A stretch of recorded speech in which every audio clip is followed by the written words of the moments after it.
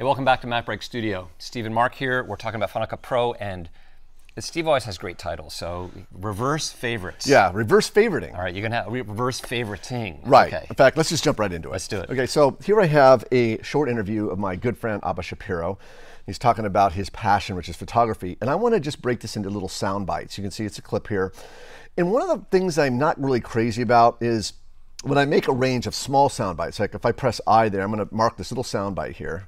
You know, I actually did photography as a kid back in the analog days where, I actually did photography as a kid. So I pressed an O. All right. Do you see that I did a little tiny range? It's a sliver. But you can't even tell, right? Because it's a long interview and you're marking in and outs on a tiny section and you can't see the range. In fact, it's kind of always bugged me that you couldn't zoom in. I remember the Media 100. You were able to like zoom in on the in and out points. Well, in list view. In list view. So here's why I have another method for doing this. Okay. And by the way, even if I took this my mouse over here and stretched this way out, and all right, you could close the library, close the library list, and I could do all that, but it's like, you know what? That's still tiny. It's still tiny. So I'm going to press Option X to clear that, and I'm going to do it another way. So I'm going to select the clip, and I'm going to press E, and I'm going to just place it in this timeline here.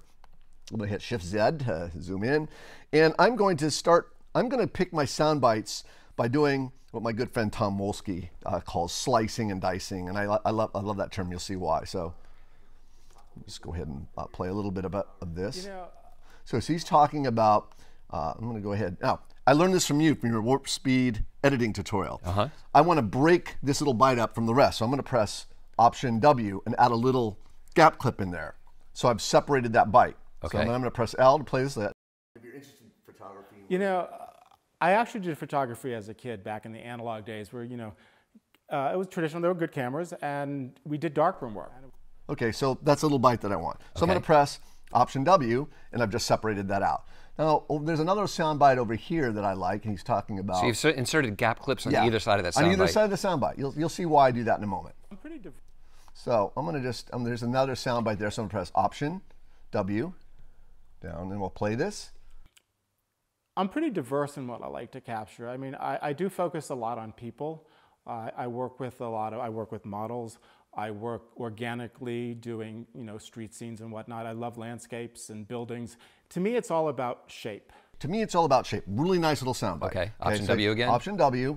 And by the way, you're using the audio waveform to tell when he speaks. Yes, one thing I love here is you can really tell exactly when the guy being interviewed or whoever's being interviewed is starting to talk again. Which is, I really should be working in this mode. Larger waveforms. In fact, I just left that out, because now I can really see where he starts talking here, see. It's very important for me to collaborate. Okay, so he's talking about collaboration here. So I'm going to press Option W, and down there, we'll play a little bit of this. It's very important for me to collaborate. And so if I'm working with a model, I may have an idea, but it's important to me that I get feedback from them. Okay, perfect. Feedback from them. Option W. So now, so now you can quickly and easily see where my best bits are, right? And yeah. I would go through the whole thing and do this. And it's basically as fast as doing IOF. Yeah, but here's you're doing it in the timeline. Here's why I like it. Remember I said I couldn't zoom into the film strip? Yes. Well, this is why I like this, because I can now zoom in. You're hitting Command plus to zoom in. Command plus to zoom in, and then if I want to, adjust the either side of this, I can do that by virtue of the fact that I can, get in there with my trim tool. Right, you can't zoom up in list view, but you can do it in the timeline. Right, so I can make adjustments. Now here's where it gets really fun. I'm going to go ahead and select that. I could tell the portions that I don't want, so I'd go ahead and select everything around my little sound bites and press delete. Just get rid of them. Okay. Right. Shift Z. Shift Z, and look, I've got your sound bites. There's my sound bit. But now is where it gets what I call reverse favoriting. Here's the key.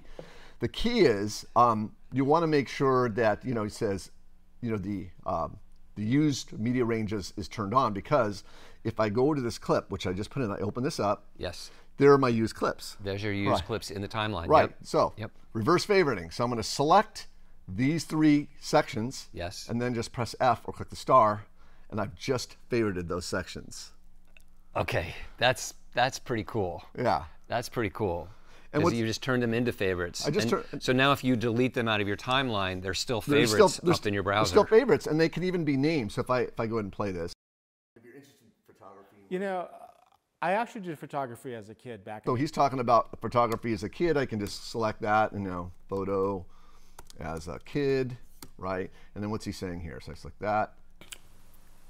I'm pretty diverse. Okay, he's talking about diversity. So return type. You had return, diversity. So you get the idea. I can now go to, and then there's two benefits to this. One is I get favorites, and second, I have a little timeline. I can actually keep this timeline, but I can copy and paste from this timeline into another timeline. Or you could just start working with, you've got your sound bites there. I mean, you could start building out your piece right there, rearrange them, whatever. So that's why I kind of like this. That way I can still zoom in, I can pick the best bits, I can get rid of what I don't, and I still get favorites out of it. Reverse favoriting. Like reverse favoring, by taking the fact that they're used clips, that sets the ranges and then turn them into favorites. Very cool trick, very unusual, and that I'd be interested to see if anybody else has kind of done that kind of workflow, because that's useful. I'm going to try that out. Awesome tip. All right, great. All right, guys, hope you like that. You know all the social media stuff. It's all below. Check out all the details, rippletrain.com. Thank you very much for watching MacBreak Studio.